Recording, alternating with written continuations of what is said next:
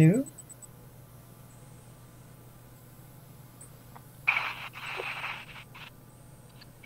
Hi. How are you? I'm good. How are you? Good. My name's Lacey. I'm calling all the way from Kenora, Ontario. Oh, wow. That's Yeah. awesome. We're sort of new to ducks, my husband and I. This is our first winter with them. We got them last spring. Okay. So just kind of wanted to learn about the incubation stuff just to see if we want to do that or not because I'm a little leery about it. It's fun. Yeah, it's lots of people have said it's not that hard. The geese can be a little harder depending on the breed, but ducks are they're pretty easy Pretty overall. easy. Call ducks could be pretty hard, but I mean. Yeah. Yeah, we have 3 call ducks, but one was the mom that we got from another farm, and the 2 babies were hatched in a nest, and we got them when they were like a week old or something. So they're all fine and good. And then we just got day-old ducklings, chickens from Bird Hatchery in Manitoba. Okay. And we have we just have one now? No, we have 2. We have 2 chickens. We had 4 lost to coyotes, unfortunately. Yeah. So. You're getting there with duck math then, eh? Yeah, exactly. And then, and actually I ordered 4 chickens, and we ended up with 3 hens and 1 drake. It was like, Wow. How did that happen? We felt so lucky, and so we were devastated when we lost the 2 hens to the coyotes. No.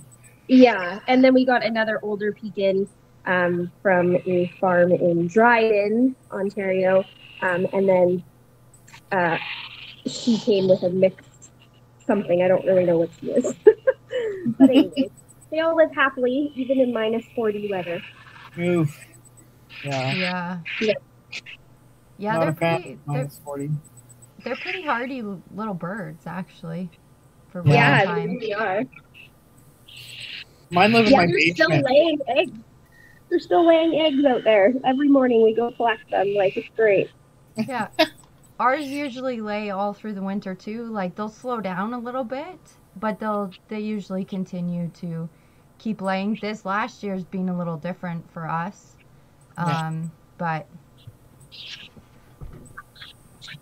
But I know Heidi sometimes gets eggs through the winter too, right? Yeah. It depends on what breed it is too, right? Like, I mean, some of mine just take a break for the winter and start up in the spring, but usually I'm pretty good about getting eggs all winter. Yeah. Yeah, we're interested in Welsh Harlequins. It's kind of our next thing we would like to add. Welsh. They're really nice, and they love eggs. I like my Welsh. The Welsh are really good egg layers. Yeah. I like my Welsh. They're also a really friendly breed too. Like, they're pretty laid back. We were hoping because you can actually Welsh Harlequins are they like the only ducks you can actually get sexed when they're first hatched? Is that true? Yeah, if you can find somebody who's selling them sexed, they can auto sex them off the bill color. Yeah. As long as they maintain that genetics through their breeding programs. Right, and I think I got onto your Facebook page from ACDC Farms in Manitoba. Oh, yeah, Abigail, yeah. Yeah, so that was kind of, she actually sent a link to our page when I was talking to her on her page, and then that's kind of how I found you guys, so. Yeah, I got my Welsh from Cassandra, actually. I bought my Welsh. Yeah. We've got the gold and silver genes in our Welshes. Don't ask how it happened, but we've got it. It's great. Yeah. I think both of the phases are quite pretty in their own ways.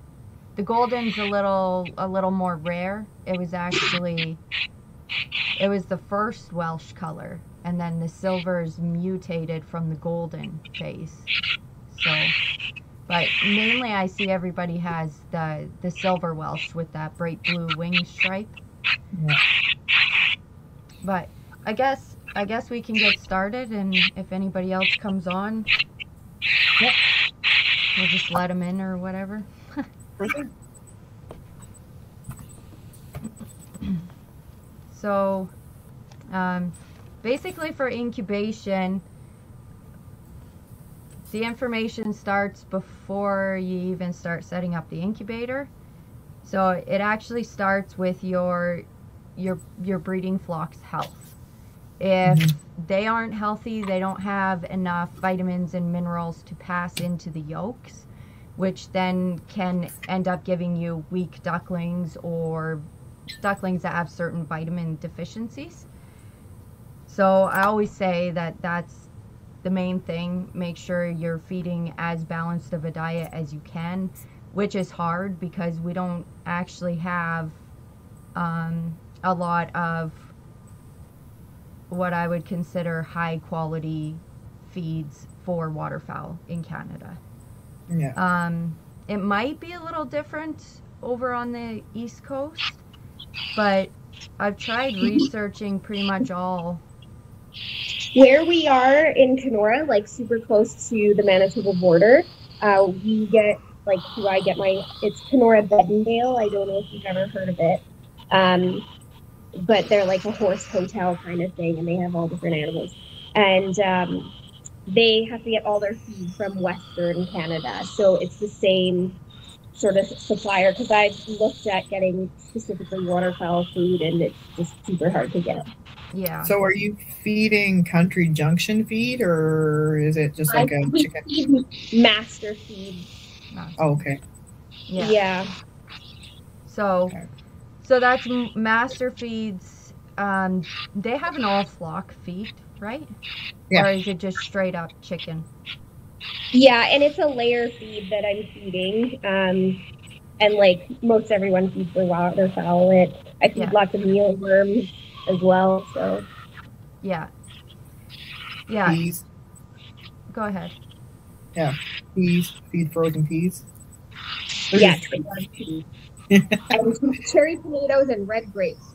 Those are my favorite. That's awesome. So, like Metzer Farm has a really good layout of nutrients that the birds should be getting if you're going to use them for breeding birds. But the only other thing that I'd like to say is about the feed is usually a duck hen is only going to eat around 6 ounces of feed in the warm months. But in the cold months and through the breeding season, if you're not feeding free choice, you should up that to about 8 ounces per hen. Your drakes can stay a little lower, but it's just for the extra energy and the extra nutrients and everything that needs to go into those eggs, because those eggs need to be high quality, right? Collecting and storing of the eggs. So you want to try to collect daily, of course, and you want to store air cell end up. We use an egg carton, and so we'll just tip one end up one day, and then the next day I'll tip the opposite end up while storing. So that's so the yolk is moving from side to side, because it's going to go to the high side of the egg. And if the yolk sits against the membrane, it can actually attach to the membrane. So then when you go to incubate, those ducklings will start to grow, but they won't be able to absorb their yolk effectively or properly. So a lot of those guys are going to die. So they might die right at hatch or during hatch. So I've found once a day is good enough. When I add new eggs in, I'll just tip it the opposite way. We don't store for longer than 7 days. I have gone longer. I've gone all the way up to 14 days just to test and see. There is usually a fertility dip around the 7 days, 10 days, and then again at 14 days. So there is a slight dip at 5 days as well, but it's not that significant that we've noticed a huge difference. And I always just take a pencil and I mark the date on the eggs. So which day they've been laid. And then since we also have multiple breeds, I'll mark the initial of the breed on it as well. Some breeds, you can totally tell the difference in the eggs, but certain breeds, they look very similar. And when they hatch, they can look very similar as well. So if you're going to do 2 different breeds and you want to make sure, say you ordered Welsh from me and the Saxony can look very similar to Welsh. So I don't want to accidentally sell you purebred Saxony instead of the Welsh, right? So storing is best between 15 to 16 Celsius. You can go colder. Too much cold can also affect the fertility and or the hatchability of that egg. So Cornell University, like their veterinarian department of the college, they've said that 15 to 16 Celsius is the best storing temperature while you're waiting to put them into the incubator. And then before you put them into the incubator, we kind of increase our temperature slowly rather than just toss them into the incubator and all of a sudden they're going to go up to 37 Celsius, right? So I'll bring them out of the cooler area and I'll put them in a warmer area of my house, so that gets them up to room temperature. And so you just want to try to get them like slowly kind of warm them up and then get them into the incubator. Going from room temperature to the incubator should be okay. I know Heidi said last time we did this talk that she'll put them on top of her incubator. And so she finds that helps warm them up, right? Yeah, because your temperature on there would be, you're probably sitting about 18 to 20 degrees on top of your incubator, especially if it's already running, right? Like you've already got it preset for 37 inside, so it'll be warmer on top. Yeah. Where your vents are and stuff, because it's letting it out. Yeah. So that's a good idea, and that's just like a huge temperature change either way can affect some of your, not that the eggs aren't fertile, but it would be counted as the fertility rate because the hatch rate's at the end, right? So it can affect those eggs and make them less viable to do huge fluctuations in the temperature. Then my next point is the incubator prep. So sanitizing is always essential. That's like one of the biggest things when it comes to the incubator. You want to make sure it's sanitized well. We have done all kinds of things from vinegar and water. We've used essential oils, Prevail, which is activated hydrogen peroxide. You can get it from your vet. There's other cleaners you can get from your vet as well. You can use diluted bleach water, just anything to make sure that you're killing any of the bacteria that could have been in it while it was being stored through the winter or since your last hatch. The higher temperature and the higher humidity in the incubator is prime for bacterial blooms. So if you're going to do multiple sets in a year, just make sure you're sanitizing in between those sets. Just clear it all out, the turner, everything, get it all nice and clean, and then restart. And I suggest people run their incubators for 1 to 2 days, and that you have at least one, if not two, separate thermometer hydrometers that you can move around inside the incubator, just so you can see if you have any hot or cold spots.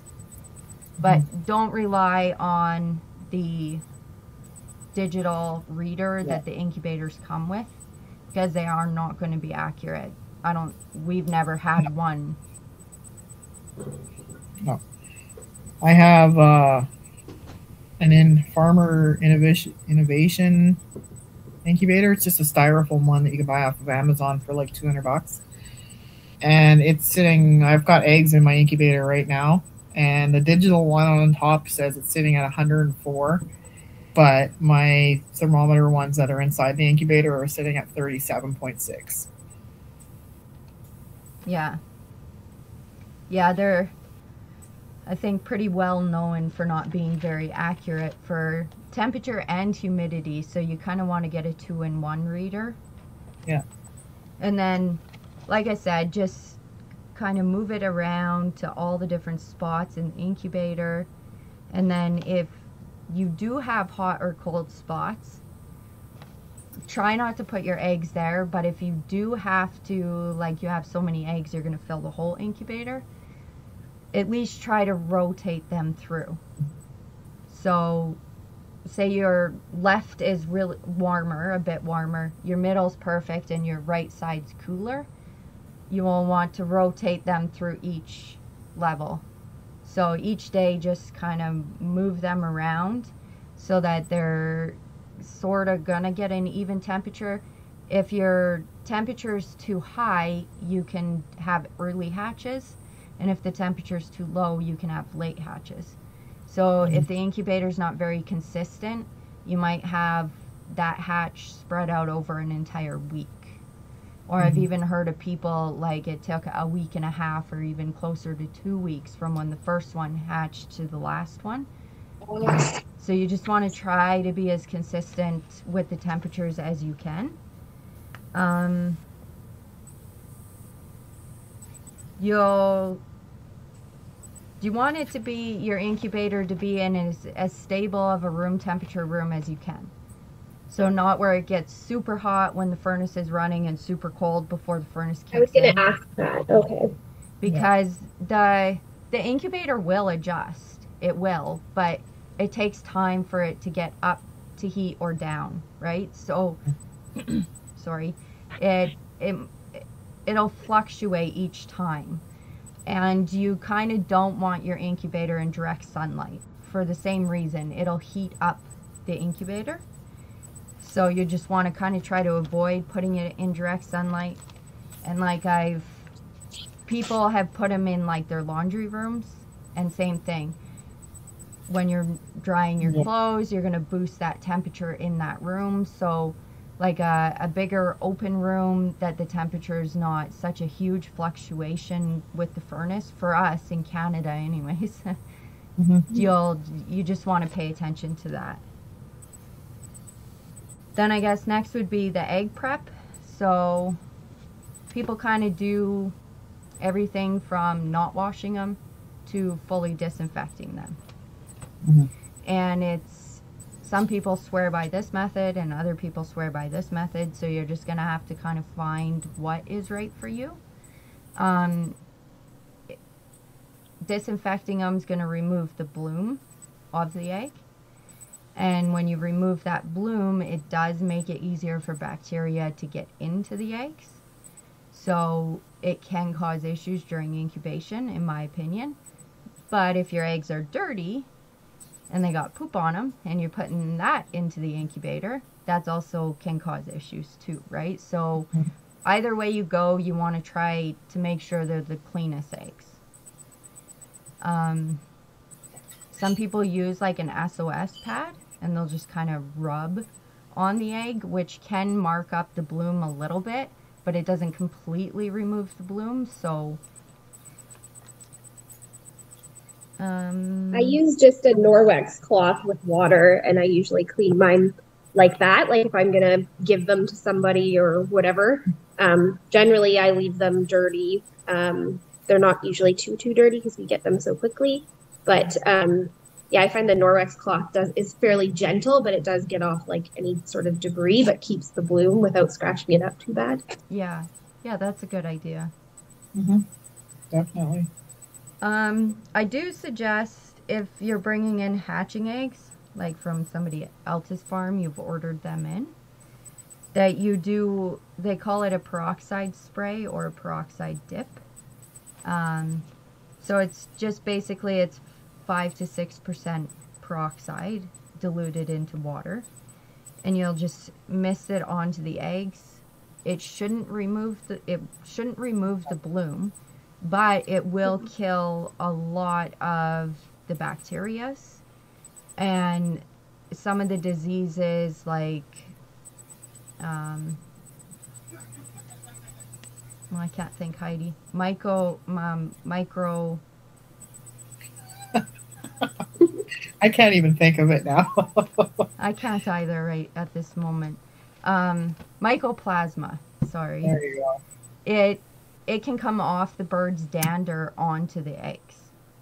So then if you incubate them without cleaning them, when those ducklings hatch, if they get any of that dander on them that you might not even see, right? Then they can get it and you would infect your flock, right?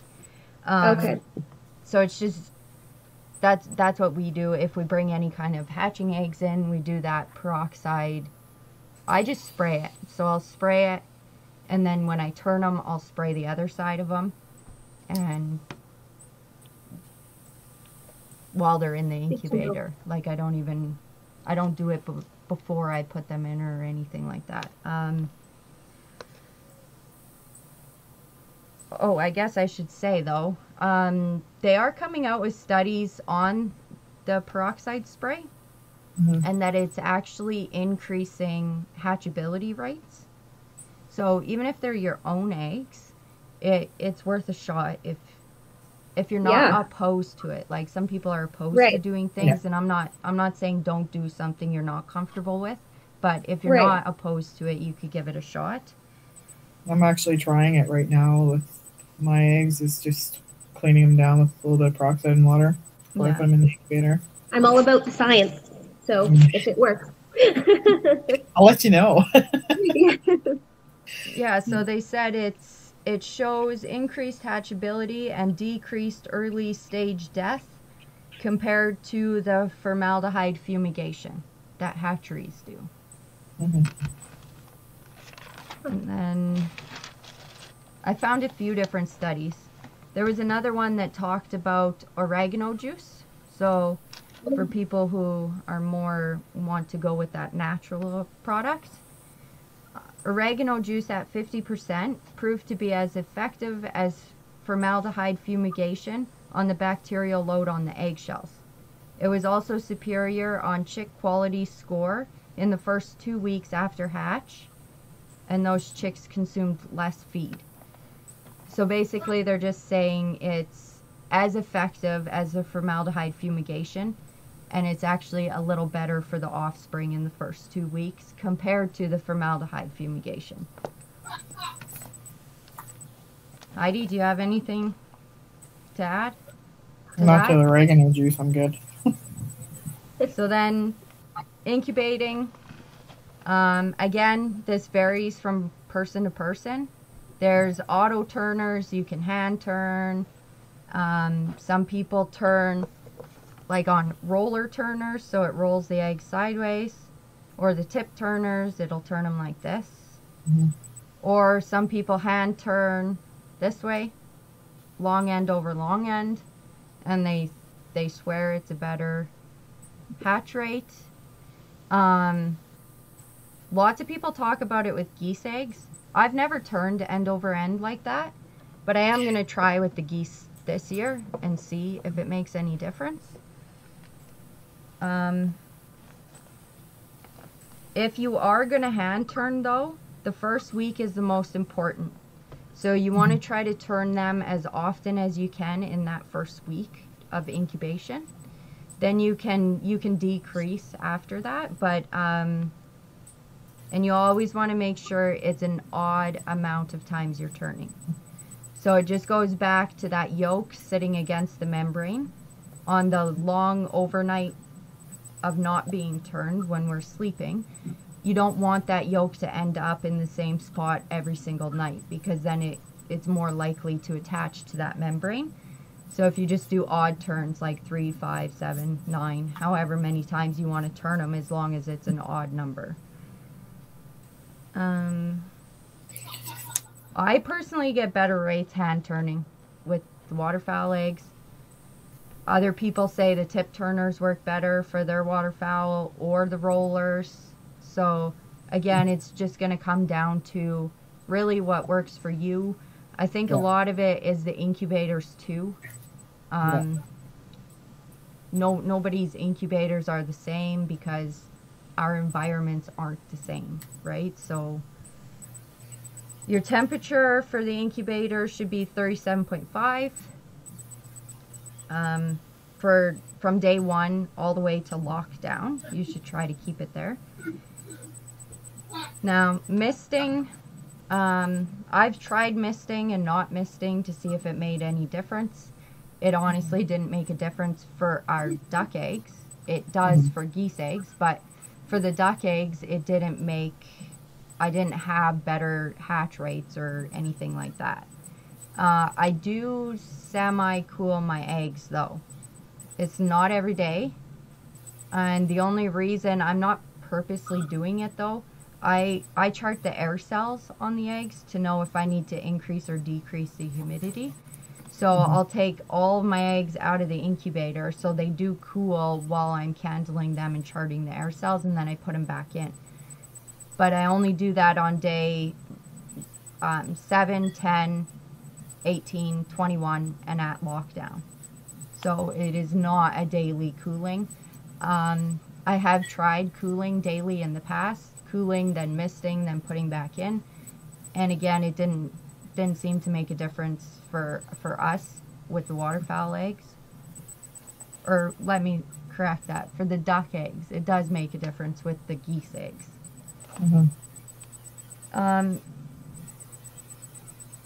There's studies that are showing that if you decrease at lockdown, if you drop your temperature 0.3 to 1 full degree, so going down to 37.3 or even as low as 36.5, that they've had better hatch rates in those studies with a little bit lower temperature during hatching. We're going to try that this year. I just found this study not long ago, so I can't comment on if I found it was helpful or not. And then humidity. And again,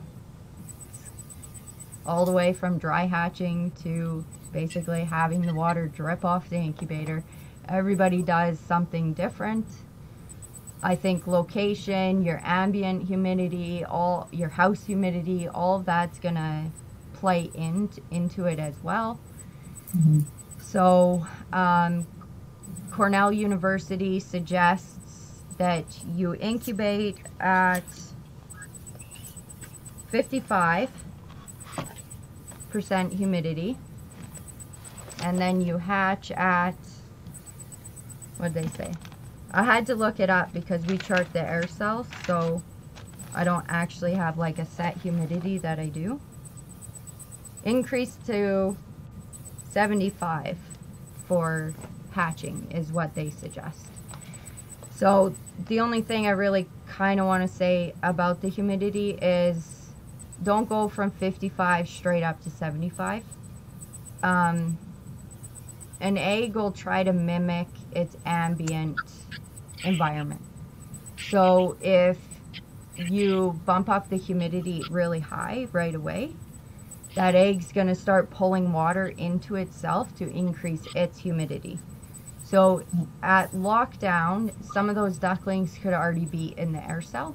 And so if that egg starts pulling humidity into the egg, it's going to go into the air cell and it can drown the ducklings. So we do a 10% increase. So right first at lockdown, I'll bump it up 10% compared to what I was incubating at. And then the second day of lockdown, I'll bump it up again. Does that make sense? Yeah. Sort of, yeah.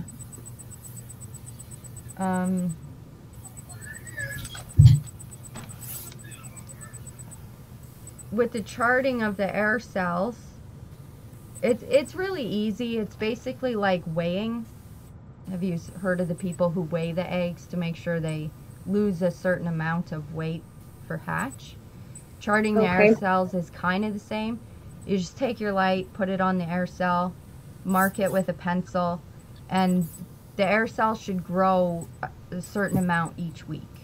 So if your air cell is growing too fast, then your humidity is too Hang on, I'm on the spot. Your humidity is too low. And if the air cell's too small, the humidity's too high. So that egg's not losing enough moisture to allow that air cell to grow. Okay. It sounds hard. It's actually really quite easy if you decide to get into it. And then I guess that's basically it for incubation. But I do have a couple of other points, like the porousness of your egg will affect your humidity. So, or sorry, how much humidity that egg needs. So if you're incubating multiple breeds in the same incubator, the humidity might be ideal for one breed but not the other breed. So you do kind of sort of just have to figure that out as you go along. Older ducks will lay a more porous egg. Mm-hmm. So the older duck eggs, like say you had ducks that were 4 or 5 years old and you were incubating their eggs with a new layer, 1 or 2 year old duck, the older duck eggs are going to need a higher humidity in order to achieve the proper air cell size. The younger ducks would need a lower humidity. So it can be a little tricky if you are doing it with multiple ages. We haven't noticed a huge difference when it comes to the age of the duck until they are like kind of over that 5-year-old mark. So basically 5 and under seems to be Yeah, I don't think I have fine. any over 5 for sure. I guess keep a record. If you're gonna do this yearly, you can learn a lot if you just mark down the breed, what humidity you used, what you went into lockdown at, how many went into lockdown, your hatch rate. And sometimes you might start to see a pattern, especially if you have multiple breeds. So if you have that wrote down with each incubation, it's just easier to notice if there is a pattern, like the Pekin have great hatch rates and the Welsh aren't getting good hatch rates. Then you can it can help you problem solve a little bit. I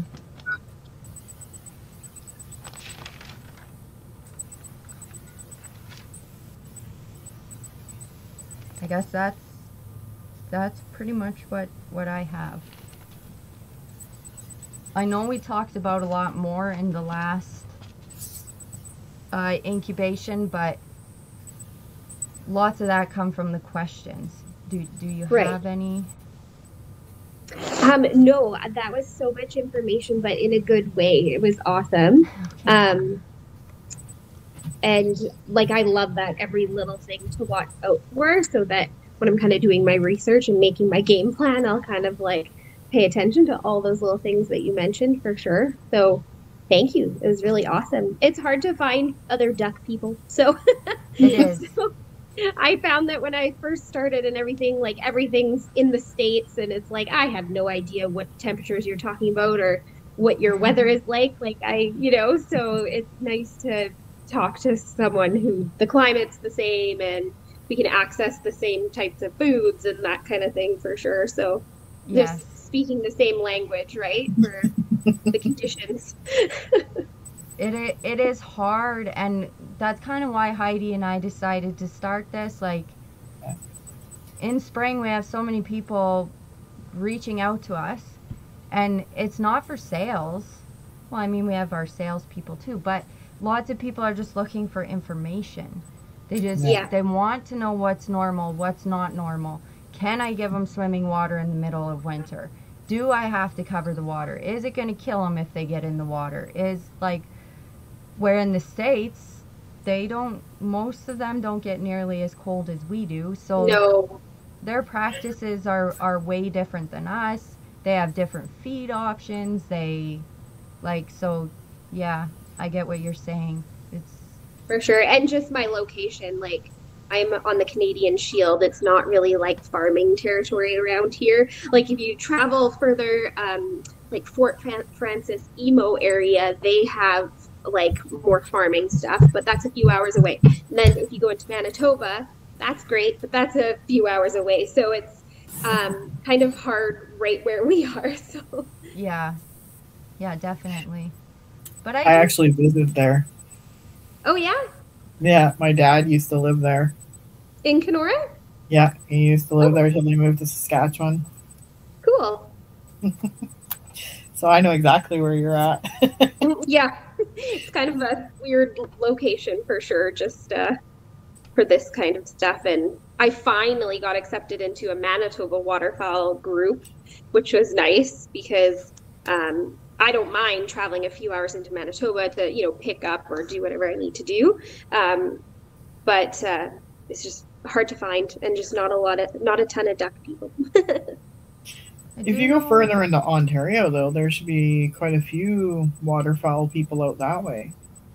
There's Yeah, Brad with Whoa. waterfowl. Hang on, I'll actually find. So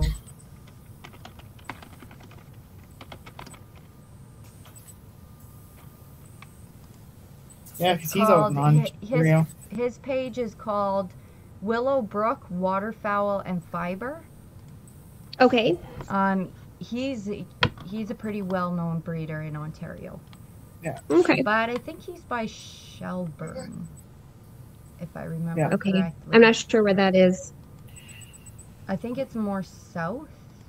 I could be wrong Should though. be south too. Yeah. But Like we're still 5 hours from Thunder Bay, almost 6 hours from Thunder Bay. So we're very north up here. yeah.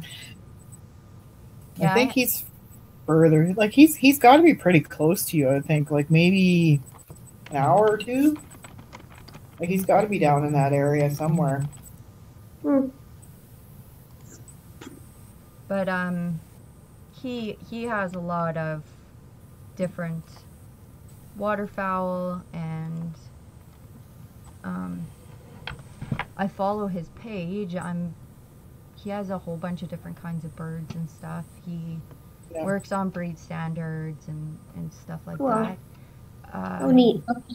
I know sometimes he sells hatching eggs and or offspring, so yeah, he might be one that would be good for you to follow or Yeah, for sure. Reach out to him. Yeah. Well, thank you so much. I'll probably be tuning into the next one if I can, so that I can just absorb all of your knowledge. Chat more ducks. Yeah. And if you ever have any questions outside of the topic, like last time I think we ended up being on till like 10 o'clock. Oh, wow. That's awesome. Yeah, just talking and answering questions and yeah, that's kind of what we do. Well, at least next week we'll have babies hatching. Yeah.